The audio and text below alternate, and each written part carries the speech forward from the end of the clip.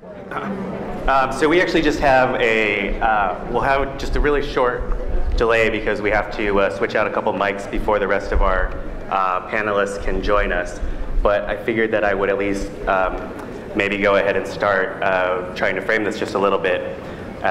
So this panel is called, it's now called A Right to Drones, framed as a question. It started off, and it's gone through various different variations on what we thought that this might be about. And so we had started with thinking, is there we hear a lot about the things that we should be concerned about, and the things that might justify not letting a technology continue to burgeon. And then when we hear the sort of counter-argument about why we should let that technology continue to grow, it's a little bit of a apples to oranges kind of thing.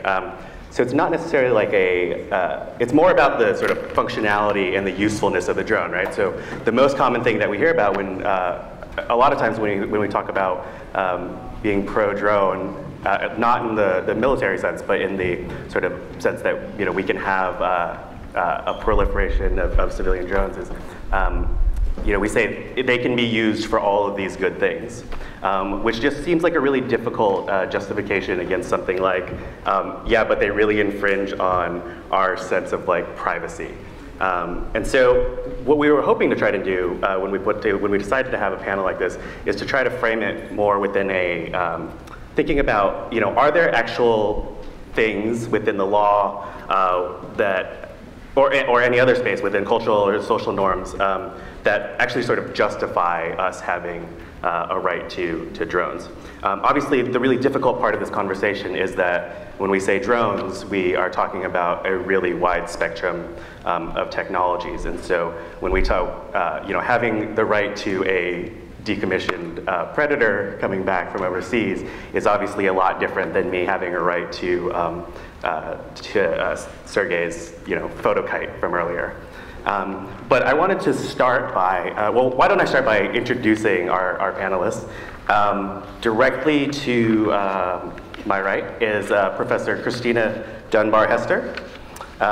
She is an assistant professor of journalism and media studies at Rutgers University.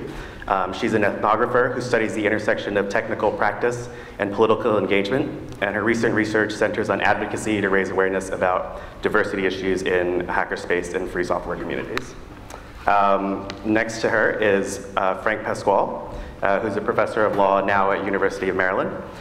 He's written extensively on the law of automation in contexts ranging from law enforcement to healthcare to finance. He was previously a professor at Seton Hall Law School, visiting fellow at Princeton Center for IT Policy, and a visiting professor at Yale Law School and Cardozo Law School. Next to Frank, we have Patrick Egan, who is the editor of the Americas Desk at SUAS News and host and executive producer of the SUAS News podcast series. And he also serves as the president of the Silicon Valley chapter of AUVSI. He consults to the US Army Space and Missile Defense Command Battle Lab.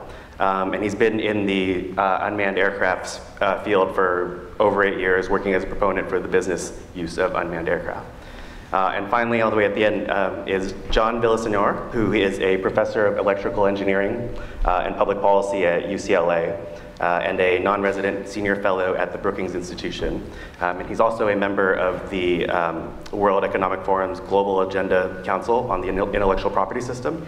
And his work addresses the intersection of technology, policy, and law. So thank you guys all for joining us here. Frank, I'm glad you could make it.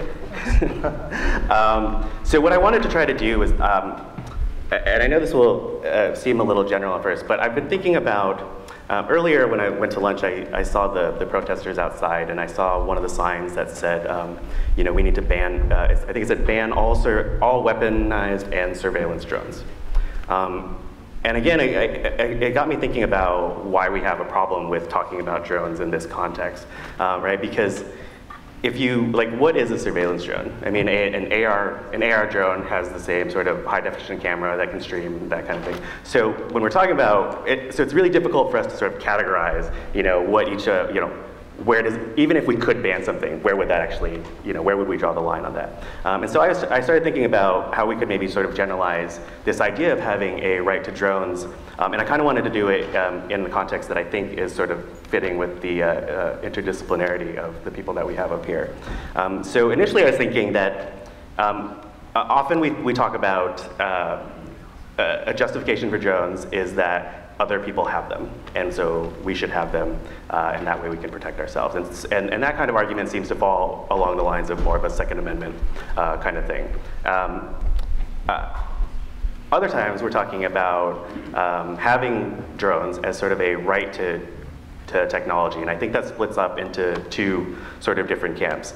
So on the one hand, there's a right to technology where we care about a whole bunch of different things, right? We care about technology that makes our lives better, it makes us safer, and a bunch of other considerations. But then we also have this sort of sense of, an argument that drones are a neutral platform, and therefore you should let me do whatever I want to do with it. And that seems to be driven more by a sense of like sort of like a freedom of expression kind of driver. And then finally, obviously, there's a very strong privacy context, and I think we talk about, well, if someone can have a drone and they can watch me, well, it would really be great if the technology became democratized enough that we could all have eyes on the people that had eyes on us. And so I kind of wanted to just sort of throw this out at you guys. I'll do this one at a time.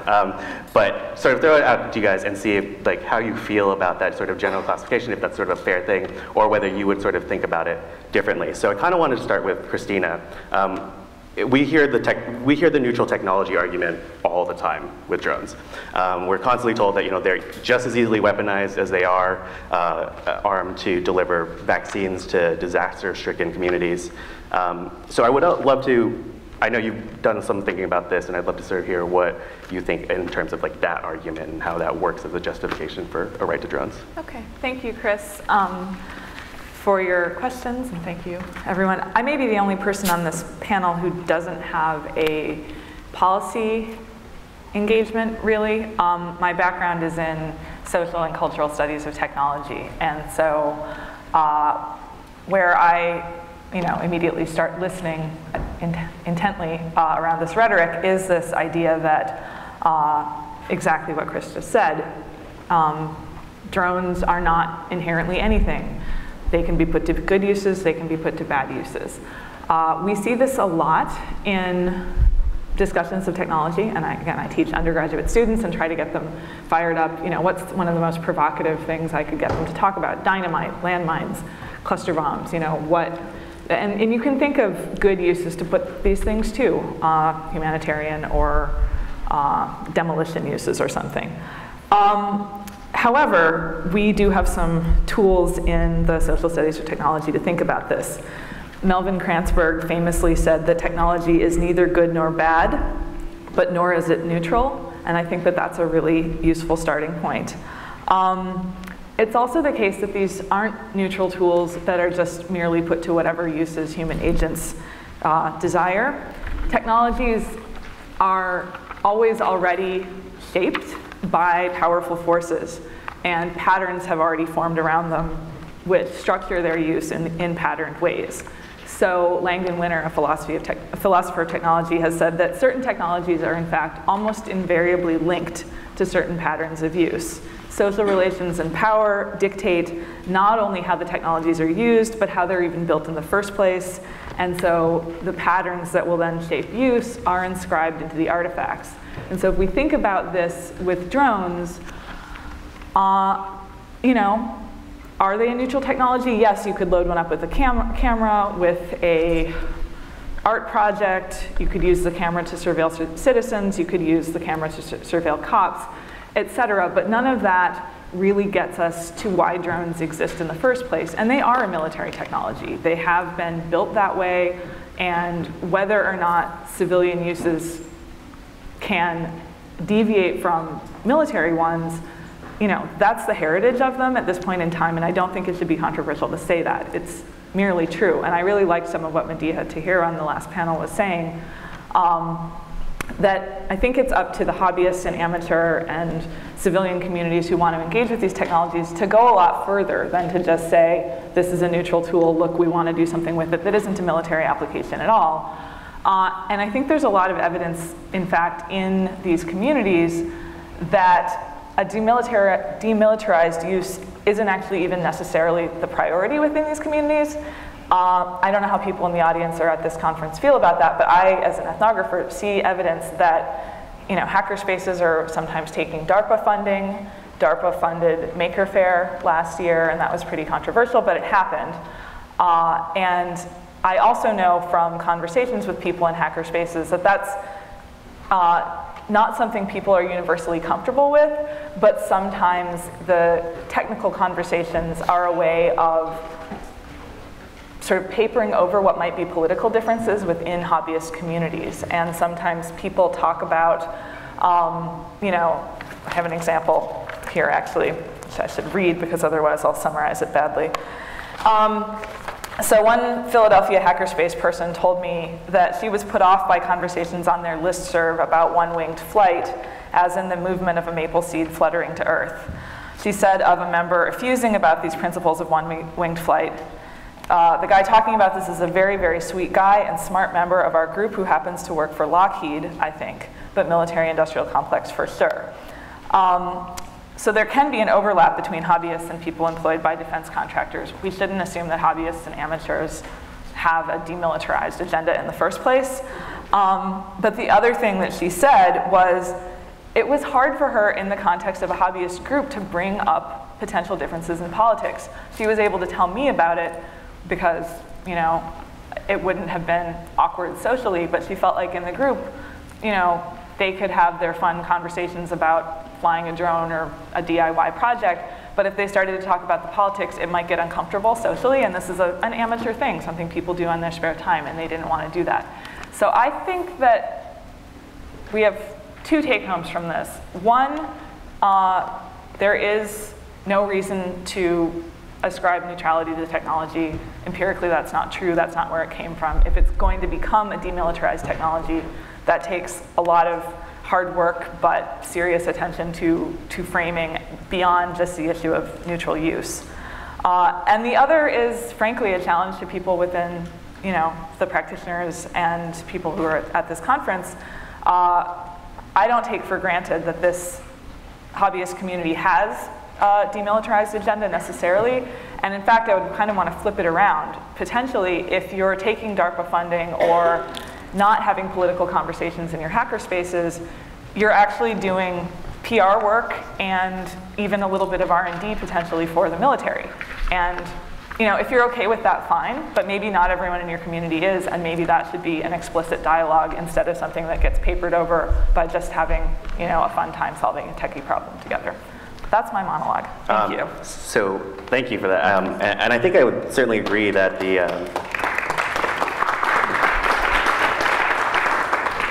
yeah, I think I would certainly agree with the sort of, there's no real reason to ascribe this any kind of fake neutrality onto this technology. I mean, there are tons of commentators at NYU. We have Helen Nissenbaum, who's very into values and design, and this idea that, all of these things are actually built into the technology, and the way that we design things actually, dictates the kinds of things that they do and the way that they'll interact with our lives. And I think you can easily say that about UAVs or drones. But I do kind of want to jump. I'm going to blow my script already because I do think I would push back a little bit, not personally, but just I've heard commentators who would actually say that that it's actually wrong to just call it that it's like a demilitarized technology. Some would say that there's nothing inconsistent about about a military, about the use of weaponizing an unmanned system in the military sense, as it is with equipping any kind of other non-weaponized sense in the sort of civilian sector, right? So it's not that, it's certainly possible that these two things kind of just sort of evolved together themselves, and I don't, rather than sort of being like a linear sort of evolution. And I actually kind of wanted to throw it to Patrick, because you're within the sort of space of industry, to sort of hear what, so your perspective on are these things really just sort of a linear evolution of from military down to, down to civilian use, or are they actually two different things that have sort of grown up differently? I think they're two different things, and I would say that really that's hyperbole and braggadocio about this being strictly military technology. I'm going to say that most of this technology came out of the RC hobby flying world. That's where it really came from. I mean, we look at some of these systems and people are, oh, we're beating the swords into plowshares, but the Scan Eagle. Scan Eagle was developed by a guy named Tad McGeer. I use this as an example all the time. That system was developed to find tuna fish, launch off of a ship, and land on a ship. That's what that was designed for, and it basically came out of the hobby world. Boeing decided that they liked it, and they got involved in it. But also, another company like AeroVironment got their start. Dr. McCready did other, he was a modeler, an aviation guy. He actually did a human-powered aircraft that's in the Smithsonian and things like that. And so a lot of these technologies came out of that. And, I think Bo was it Bo that asked the question out of the audience here? The broad brush that drones get hit with, I call it dronism. And it's like any other ism, where people aren't really aware of the history of the culture of a technology, and they start hitting it with these things. I mean, the last panel I do think you kind of alluded to was a little bit hostile. I don't really have, as a member of the drone community, which I started this on the commercial side, I have no sway over the current presidential administration's policy. If I voted for the other guy. This stuff was going on, we knew it was happening. Kill chain goes all the way back to Mr. Obama's desk, and if you don't like it, this is still democracy and you vote these people out. I don't really like getting caught in that conversation because I have no sway over that. I do some stuff with the military, mainly the stuff that I've done lately is communications and networks. I have worked on projects where this technology was used for ISR, they call it, intelligence, surveillance, and reconnaissance. And it was used to, force protection for guys that are on the ground there, and it's also used for drug interdiction and gun interdiction and security for villages. And there have been humanitarian uses for it. And so I think when we paint it with this broad brush that all drones are bad, and it's up to the community to, be the savior, I don't really think that's up to the community. I mean, I want to take pictures and I want to make money with it. I want to help feed a hungry world. I want to, do art. I want to do pipeline surveys, whatever I want to do with it. I don't really want to go other places and kill people. I'm just asking for legal income streams. And I think that people need to kind of put their feet back on the ground when they hear that this is military technology. I definitely think it's more RC technology, even seeing what Raphael did with off-the-shelf RC technology that you can buy. Anybody in this room, anybody, I would say with a 6th grade education could cobble this stuff together and fly it around. Are they wrong because they're not protesting that we shouldn't be using them for military uses? Yeah, and I was actually going to say, Frank, I think that leads into...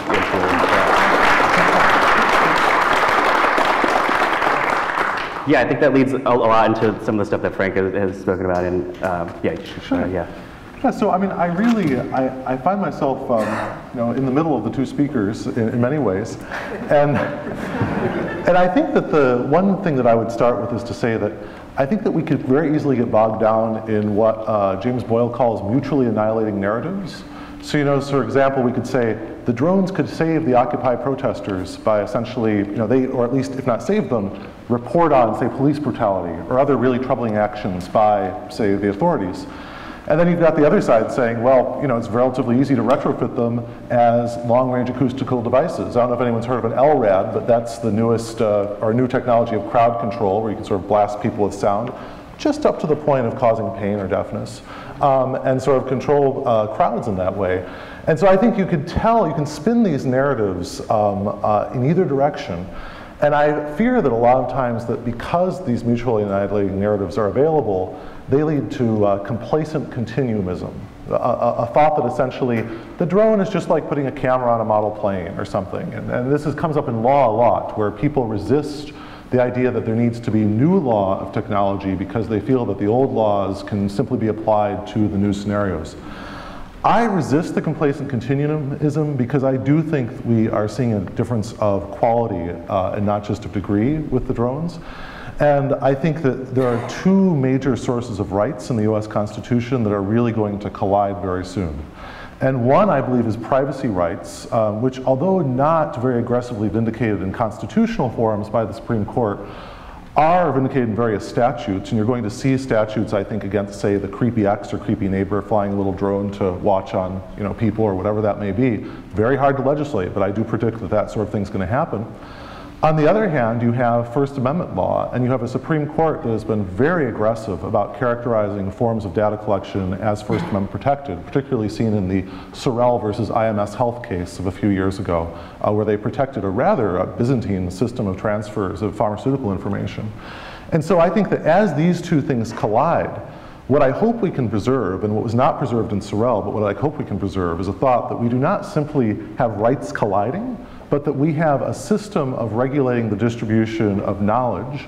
And I would recommend two things for that system. One being a license plate for drones. I think there was an article by Joseph Hall, is that right? Yeah, he's also leading a session tomorrow. Yeah, so that's a great article, a terrific idea, because it essentially helps us build knowledge about the system of developing knowledge within the sort of hobbyist private drone community. Another would be that I really hope we see maybe limits on the numbers of drones. I don't want to see private actors getting 10,000 micro drones together or something. I think we do have to worry about the potential threat to the state's monopoly on legitimate use of violence in those situations.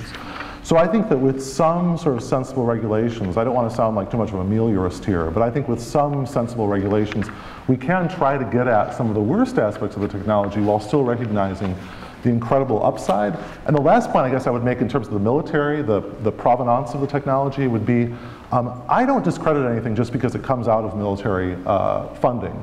I think if you look at Mariana Mazzucato's brilliant new book, The Entrepreneurial State, she ties virtually everything that's in an iPhone or iPad to sort of ARPA, defense, other forms of government funding. And I think that we have to recognize that, especially in an era where all other aspects of state power are being defunded, as Bernard Harcourt has described in his work, maybe the only thing left in terms of a lot of innovative funding in many areas. So that would just be one last point I'd make. Yeah, and I think that that's actually a pretty decent segue into what John is doing. So in US v. Jones, we had Justice Alito with the quote, in the pre-computer age, the greatest protections of privacy were neither constitutional nor statutory, but practical. And I think that obviously US v. Jones was not about drones, but I think it's obviously very applicable here. And I think it touches a lot on the sort of point that you were trying to make about the surveillance and this sort of complacency of, this system of laws has lasted for a very long time, but now all of a sudden the game is changing, right? The practicality, it's much harder to get out of like the line of sight of a drone than it is to, you can't just walk away, right? Because these things can move, they can follow you. So I'd actually like to hear what, John, your sort of take on that as a, yeah. Okay, a couple of things, if I can. So first of all, just US v. Jones, as most people in the room probably know, was a case which had to do with the constitutionality of installing a GPS tracker in a suspect in a drug case. And actually the majority ruling was narrowly based on the physical act of trespass involved in attaching the tracker and didn't actually focus on the tracking itself. So US v. Jones is actually most interesting with respect to the concurrences written separately, one by Justice Alito and another by Justice Sotomayor, which raised sort of these broader questions of what the Fourth Amendment prescription or prohibitions may or may not be with respect to what government can do. But I'd like to sort of respond at least to some of the things I've heard more generally. One is I think there's a mistake that's often made in these discussions to conflate military drones or unmanned aircraft with drone strikes as the only implied application, and without in any way downplaying the very significant questions that arise with respect to drone strikes. I think it's also important to recognize that most military uses are not actually drone strikes. So if I'm on patrol, a US soldier on patrol in Afghanistan, and I can use an unmanned aircraft to see around the bend or over the hill in front of me, I'd have a hard time if someone told me not to do that because that was somehow a morally compromised act, and therefore I should suffer an increased risk of getting attacked. Secondly, unfortunately, I think the dialogue in this space often seems to be influenced, and we've seen it here, by this assumption that any technology that the US government or the DoD develops is somehow inherently bad. And I think that's problematic. I think all of us in this room probably found out about and registered for and got here thanks to the internet. And of course, as we all know, the internet is a DARPA-funded technology which has benefited, almost really everybody in the world. Third, I think we do need to somehow not run too far away from the premise that how a technology is used is just as important as the technology itself. Case in point, manned aircraft with human beings in the cockpit, have of course been used to inflict really unimaginable suffering over the last, call it 70 or 80 years. You can't even imagine, none of us can imagine the suffering that has occurred. Yet many of us, and me among them, we arrived here by taking an airplane. And I didn't think when I got on an airplane yesterday from California that I was somehow morally compromised or complicit in any negative things that have happened from airplanes just because I got on one. And I don't think any of you would either. If you go on vacation to Hawaii, that's not an act of a morally questionable act just because airplanes have been used to inflict violence. And I do think that matters. With respect to domestic use, this panel is the right to drones, so I wanted to at least briefly talk about what that might be. With the right to drones, we're really not talking about government users, which is really what the Fourth Amendment is related to, but we're talking about non-government users, private parties. And as our panelists from the University of Maryland alluded to, there's a tension. On the one hand, all of us, as private individuals, have an affirmative First Amendment right to gather information. And then the question is, where does that collide or impinge on protections against privacy? And I'll mention 2 or 3 privacy protections that matter. One is trespassing. There's a really interesting and, as far as I'm aware, not completely settled question of who controls the lowest reaches of the airspace. In other words, it would stand to reason that if somebody wants to fly a drone at 5 feet above the ground around my backyard, that is something I would have the power to stop, right? That my control over my backyard would include being able to prohibit somebody from flying around at chest or head level there. Does it preclude them from being able to fly overhead at 500 feet? Well, probably not. 40 feet? You can have interesting discussions about whether and where there's some sort of cutoff. So trespassing and control of lower airspace is an area which is going to become extremely important in the coming years. Secondly, there's invasion of privacy. There's 4 basically forms of common law invasion of privacy, and in some states there's also statutory protections as well. But the two common law invasion of privacy torts that are most applicable to drones are intrusion upon seclusion and publication of private facts. I'll give an example where intrusion upon seclusion came into play in a way that illustrates what might happen with drones. This didn't involve drones, but back late 90s, I believe, there was a TV emergency, one of these emergency programs like 911 type things, and they went and filmed the victims of a car accident, and the car had gone some distance off the road, and they filmed the people as they were being taken into a rescue helicopter, filmed their conversations without, of course, their consent because they were injured in the car accident, and the people brought suit. And while there wasn't actually a final disposition in the court because it got settled, the California Supreme Court, in basically affirming something having to do with a summary judgment motion, said that the plaintiffs did have a reasonable expectation of privacy, and just the mere fact that they were in public didn't mean they had no residual expectation of privacy. And the distinction they drew was that their conversations would normally not have been audible to somebody who's just on the road. You had to go actually out of the way to capture their conversations. So I think that's very instructive to the extent that if people use drones to fill in the gaps, to capture information about private conversations, even potentially in a public space, that wouldn't have otherwise been accessible without that technology, there's at least a reasonable case that might be made that that's an invasion of privacy. 2 closing things I'll mention. One is stalking statutes are also potentially relevant. If there's a survey that some government agency, I can't remember which, did about the various stalking problems that occur, and it's sobering reading to read all the various nefarious ways that stalkers use technological methods to to harass and stalk people, and so we'd have to be very naive to expect that nobody will ever misuse a drone for that purpose. And then finally, I'll mention business privacy as a really interesting area and one I don't see discussed as much as I think it should be. One specific example, a few years ago, a man in Texas flew an unmanned aircraft over a slaughterhouse and took pictures and was able with those pictures to identify what he thought to be violations, and then he reported the slaughterhouse, and I think it was a Coast Guard or some government agency came in and did an investigation and did in fact find some problems. In that case, of course, very few of us would run to the defense of a slaughterhouse accused of environmental violations, but it raises broader questions about the right of how far private citizens can go. I'll give you a counterexample. Some people might know the Kylo Supreme Court ruling.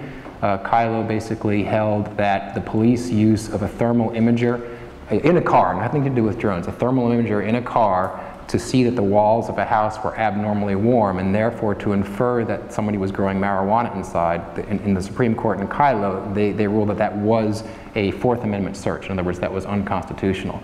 So the question I would pose is, if a private citizen were to use a drone and make the same sort of observations and then sort of turn someone into the police, what would protect against that? And so there's all sorts of, because of course the private citizen is not constrained by the Fourth Amendment in the way that the government is. So these are some of the many issues that I think are going to come to play as we talk about domestic unmanned aircraft. Patrick, I saw you nodding your head a little bit.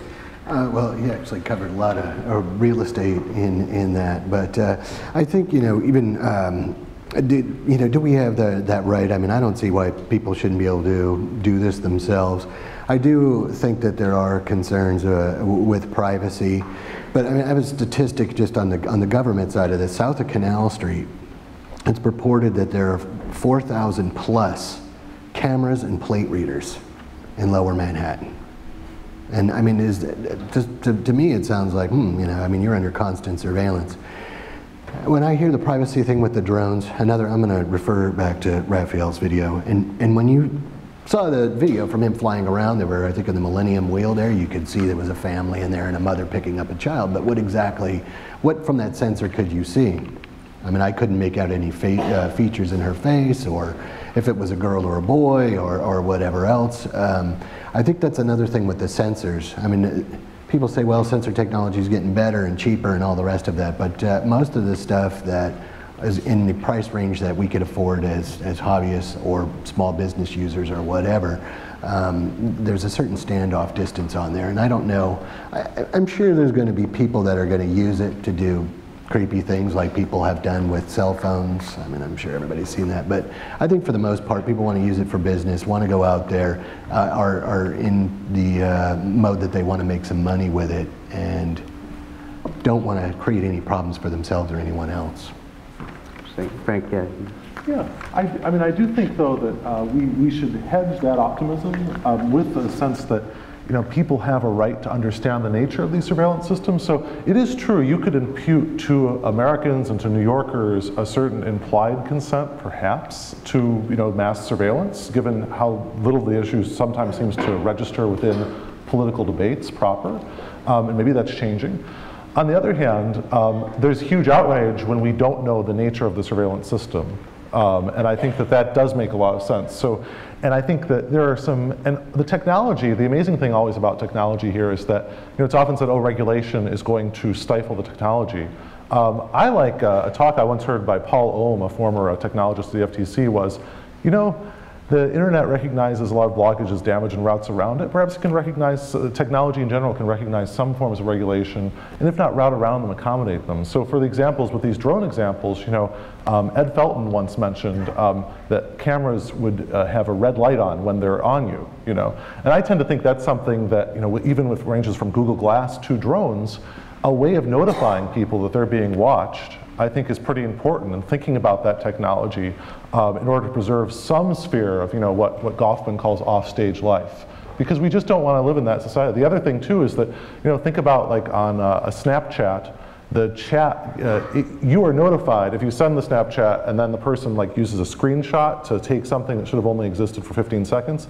I believe people are notified back that the person they sent it to, whom they had trusted to merely take on this ephemeral image, actually was trying to make it permanent.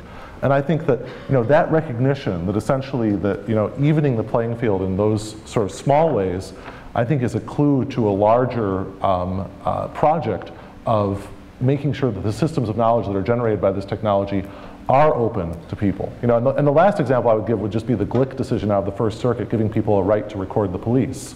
And I think that as there's more private law enforcement, entities that are essentially taking on private juridical power or public juridical power as private entities, the right to know what they're doing and how they're watching is very important and should be the prerogative of citizens.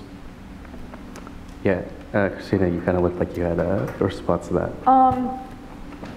I don't know where in dialogue, the swirling dialogue, I wanted to jump in, but a couple of things that I wanted to point out that I think are, symptomatic perhaps of some of the differences in opinion, but I want to kind of come back to them.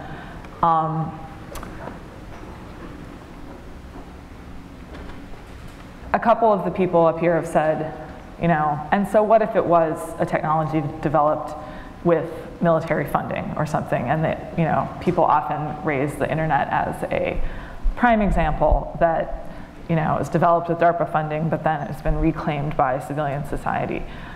And certainly during wartime, for a very long time, but certainly, with World War I and radio, telegraphy, telephony technology, World War II, further miniaturization. Of course, many of our consumer electronics come out of the military urge to miniaturize and build solid-state things to make communication in the field better, and then after war is over, we're back to civilian applications. Of course, that's true. But the way in which the internet was in the 80s decoupled from, or what is now the internet, was decoupled from ARPANET is kind of a historical accident in certain ways. NSFNet, and it could have gone a couple different ways. More and more people were kind of being asked by the scientists and engineers and techie community using the internet at that time to sort of hop on. And it could have gone as easily like kick everybody else off as a security measure instead of we'll make this network, we'll peel it off and make it a more civilian choice. And so that you could argue, again, as a historical accident, but you could also argue came from a certain drive amongst people using technology to say this has a civilian use and we want to protect and enshrine that, right? So it's more complicated. I don't want to speak for anyone else. I'm not up here just saying technologies that have origins in military R&D are bad. Also, I mean, the line between what's military, what's industry, and what's university hasn't been a bright one since at least World War II, and I work in a university, so I'm aware of that. But again, we want to be mindful, right? That's my point. It's not just, thumbs down, it's mindfulness. The other thing, though, that makes me actually rather sad, and I think Frank said this as a note of realism, which I really appreciate, but also want to kind of speak to, is if we know that state funding is evaporating in all these other places, NSF is being attacked daily and the government's shut down and whatever, is it merely pragmatic to say we'll seek military funding and not worry about that being a source for funding innovation that might not have military application? I mean, that's one way to look at it, but I think that some of what's going on, again, with hobbyists, this is related to a whole lot of discourse around kind of entrepreneurship and neoliberalism and bootstrapping that really has to do with the fact that a whole bunch of our civic spaces are being decimated, right? And, again, we maybe want to acknowledge some of that reality and work within it, but also I really feel strongly about articulating and pointing out that that's happening, and maybe that's not the society that we want to live in, and it has much wider implications than, what our sort of small technical options or range of innovation or innovation paths might be. I think it is a much wider set of values, and it's not only about, whether we're living in a militarized society per se, but it's, do we want libraries? Do we want schools? Do we want, You know, all these things that give opportunity for lots of different kinds of actors, including businesses, or do we want to kind of seed the ground there to industry and military funding? So that's a question I have. Yeah. Well, I would love to throw that at you guys. I mean, do any of you guys want to respond to that?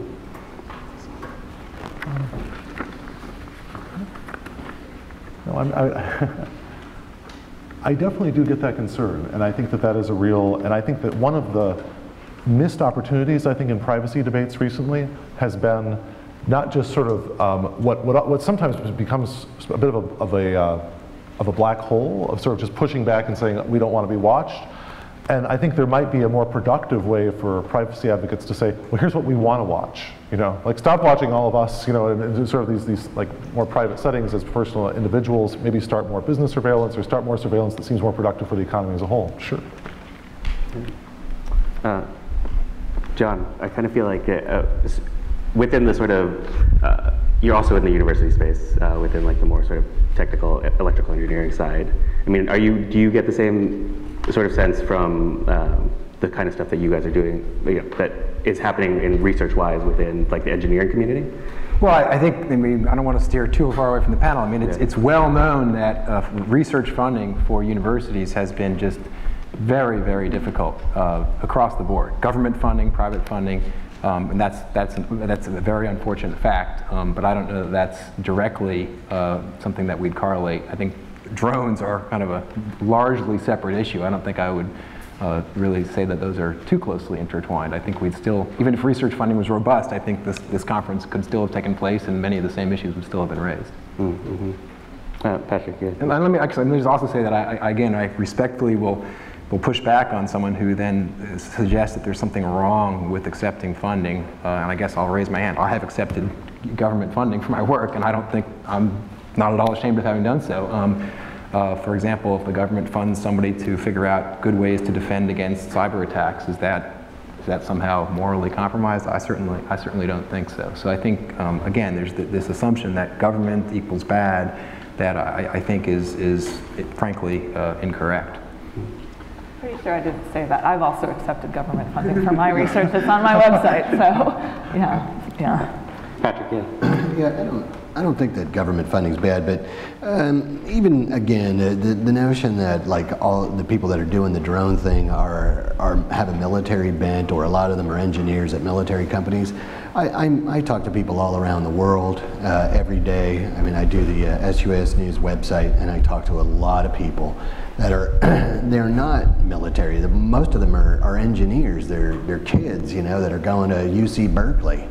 And you know, they're like, oh, I'm developing this, and it can do this, and I'm doing this, and they're pushing the boundaries. And I think that, you know, one of the technologies that we talked about is the internet has allowed, let's say, broader exposure to different technologies. And most of the stuff that's in drones and even the surveillance part of that is consumer-based goods. You know, Sony 3CCD cameras, you know, that you can buy and you solder, and then there's some guy and he's writing code, or, you know, it's some guy just with a radio, or I think that there's a lot of opportunities for people who may not have had the opportunity geographically where they live, let's say the people in that community, to know about technologies like this or code like that, or where to buy these parts and pieces to put it together, and that's available to everyone anywhere now. So anybody could be the like, it goes right back to this sixth grader making. So I mean, is that sort of akin to like a right to just sort of be on like an equal playing field, right? So if you have like a democratization of technology, like, I mean, is that the kind of right that you're talking about? Well, you know, I'll even point to the space grant. When I was in high school, I thought it was cool. They just ended, they had a thing where you could learn how to fly a plane. That budget cut came in when I got there. But now they have the space grant, and kids can actually launch experiments into space due to the space grant. And I'm like, man, that is really cool. So what has allowed that? The miniaturization, the advancements in technology, you know, privatization of these technologies. The same with, I think that commercial space flight is a huge untapped, let's say, community and source of funding for technologies that people that are horsing around with drones now may actually move into that. So I think all technology is good. All technology can be abused, and we've seen that. And but I'm not really afraid of the guys out there that are tinkering and making, even the hacker fest people. You think the hacker thing, even themselves, I think that has negative connotations. You know, and the guy from Hacker Fest, hey, can I borrow your thumb drive? You're like, nah, it's okay. But you know, they were like, we're going to have a drone hackathon. Well, you know, what does that mean? They're going to actually sit down and actually come up with a business plan for a drone. I mean, even, you know, Chris isn't here, but you know, I was over at their shop the other day, and it's like, you know, they have something that they've kind of put together, and some people on the internet have written code for, and some other guys have designed some parts for. It's like this huge community effort that has developed into a product, and those guys, most of them, I would say in that community and where I'm from, are pretty liberal and anti-military type people, and he's doing all he can to find out what he can do with that. Right. Yeah. Right. So I think I would respond to that by saying, I recently wrote a review of Gabriella Coleman's book, and she speaks a lot about hackers, and she has a very good sense of the emancipatory potential of hacking and how much the folks involved are into freedom. And I totally get that, and I think that, you know, when you mention the nature of the development of the technology, the thought I had about it was, you know, I think that it can be regulated in good ways, and I'll admit it can be regulated in bad ways. So I mentioned some good potential regulations, like with the license plate and perhaps the, you know, keeping tabs on the numbers of, say, particular entities having them. We also have seen in copyright, you know, some rather clumsy efforts to regulate technology, both in the US and around the world. I don't know if anyone remembers in the 90s of like digital audio tape sort of counters that would try to keep track of how many copies something was making, or other efforts with the anti-circumvention technology that is protected under the DMCA. And so what I want to ask, I guess the way I would pose this question is, you know, we can't just accept an idea that technology just develops on its own. We know that it's regulated. We know that law plays a role in that. And can we envision a world where privacy, or some sorts of social values like privacy, can be designed into technology the same way in which our copyright legislation has tried to design into certain forms of technology ways of protecting artist rights or corporate prerogative, however you want to frame it. And I think that the copyright example is a warning. It's a warning, you know, not to have the government try to work too hard to shape the future direction of, say, this technology or others. But the question is, you know, and this gets, I think, to what what is Christina's core point, or one of her core points, is that, you know, government can shape the development of technology in very positive ways, and that trying to sort of work towards what Helen Nissenbaum here calls privacy by design, other things, you know, I would like to see the community of people working with drones be open to that, dialogue about that, you know, at this conference and other stations. I've seen that in other places, and I think that the more openness there is to that type of, those type of opportunities, the better. Yeah, I mean, so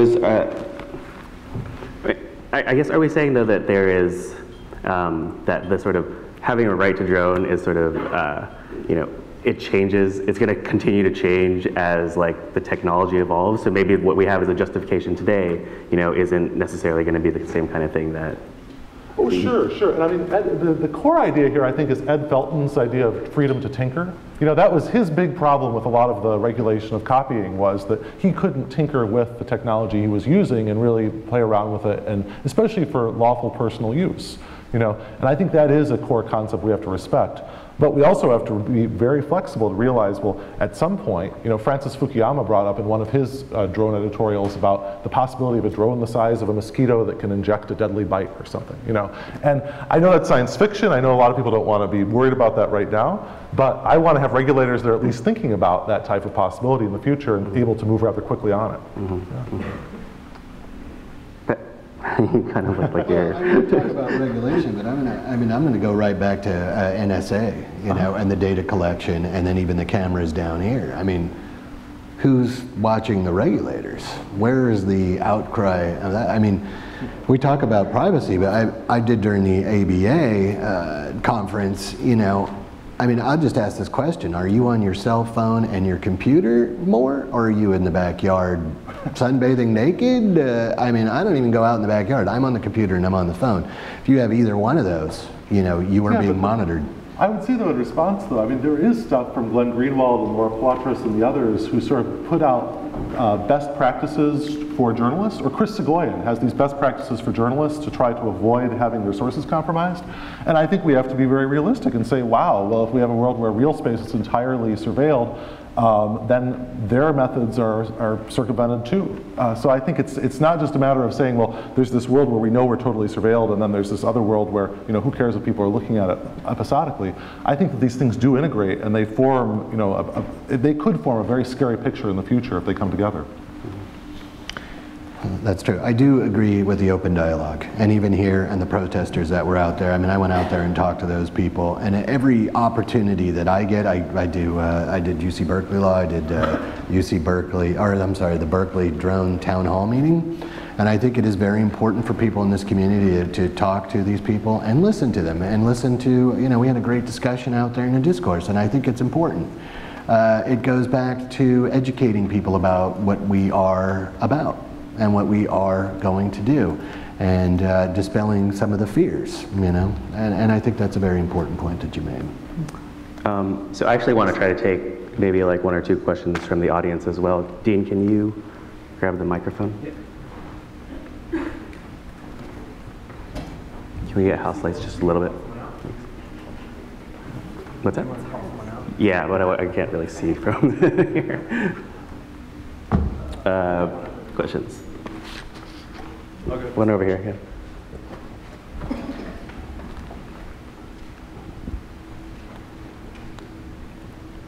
Yeah, I don't have to introduce myself, I did already. At the last panel, it was sort of the possibility of treaties being used with nation states to restrict the military use of drones was kind of floated a little bit. But we're coming to a point where non-state actors using off-the-shelf components, like terrorist criminals or what have you, will be able to do bad things. And so the question is there a way to you know, preserve the right to tinker and to do useful creative things, and at the same time restrict the bad actors who don't play by the rules and will not, you know, not follow them?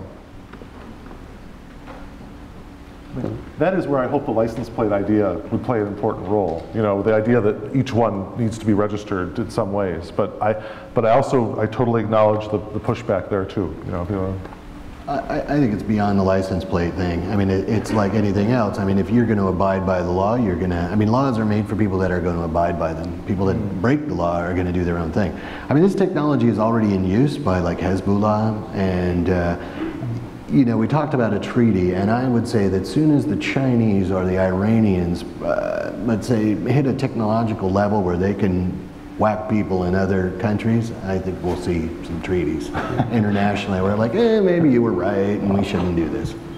That's my prediction. I'm sorry, I can't hear you. I'm asking about people who don't play by the rules. I don't think there's any way to keep them out. It's too, the technology is too far advanced, and you can buy it. A lot of it's made in China. Do we have another? there's someone up there. Yeah, there.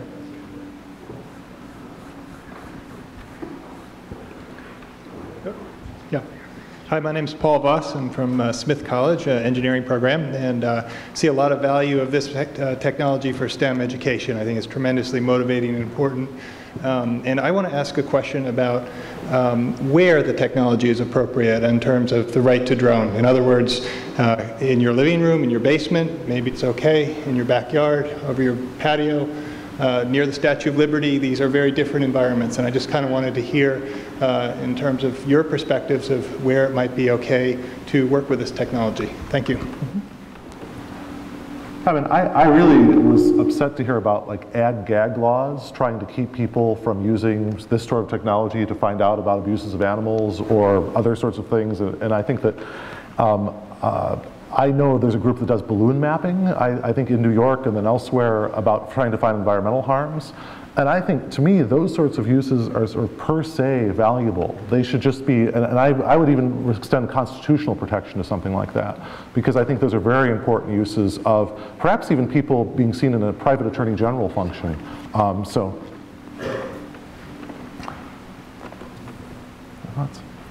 here's someone on here.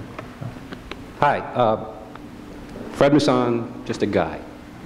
I guess a rogue agent who bought shelves off the part and made my own flame wheel that I can, I guess, do whatever I want if I so choose. I came here expecting more of a conversation about what we can expect in the future. Will I be able to make money in the future? What kind of roads are we going to go down to make sure that people can do this responsibly and for profit? And I'm hearing a lot of military. I mean, great, it's new. You roll out a new operating system, everyone's afraid of it. But it seems that if we want to demystify or get away from this military thing, then like you said, with the internet, we shouldn't be pointing out where the money came from and how it's used for bad things. We should be promoting jumping on top of it, getting everyone involved. And then this drone community will be like the internet, where no one's afraid of it. But trying to get back on the point for me, these privacy issues that we're all concerned about, are they all moot, or is just we're bringing it up again because it's a new technology? There was a case a few weeks ago about a photographer who used a telephoto lens to take pictures of people in their apartment, and he sold those pictures, and he could keep them. So just because my camera is now on a flame wheel, how does that change the argument? It's a picture of people outside. You know, the privacy thing is one issue, but I think we need as a society to look at the privacy issue more holistically, and some of the examples that I've given. The thing with the drone thing, and this is something too, I mean, I've been a proponent for small unmanned aircraft and business use for years. The thing that we have to realize, and I think a lot of people lose sight of that, is the airspace, or the NAS, the National Airspace System, is something that's already occupied by other users. The Part 121 or the livery aircraft, and also GA and police and all the rest of this thing. And we have to be, let's say, good neighbors moving into that airspace. If you ask people from the manned aviation world, they will tell you, you know, I'm up there betting my life, you're flying a toy. So I think that what we really need before this industry is really going to get off the ground, no pun intended, is common sense regulation. I've been working on that. I think that we need to carve out a space for us to use this technology and use it, let's say, safely and respectively. And, you know, be good neighbors in the NAS, even with the privacy thing. I mean, you know, I think most people have kind of a moral compass, and you think, well, you know, if I'm looking in this woman's window, that's probably a bad thing. If her husband caught me out here, he'd probably kick my, you know, but whatever. But I think we all have a moral compass. But there is also, like I said, we have to have some rules of the road. We need that regulation from the FAA, which has been dragging their feet. But I think that's when you'll really see the potential of this explode. And there will be a numbering system like license plates or whatever. You have to have that. And there'll also be some training and whatever else. And I think that privacy will probably be a part of that. And then we can all get to work and make money with this technology. Yeah. So I think we actually are out of time, but I want to thank our panelists, and if you guys give them a huge round of applause. Thank you guys for joining us.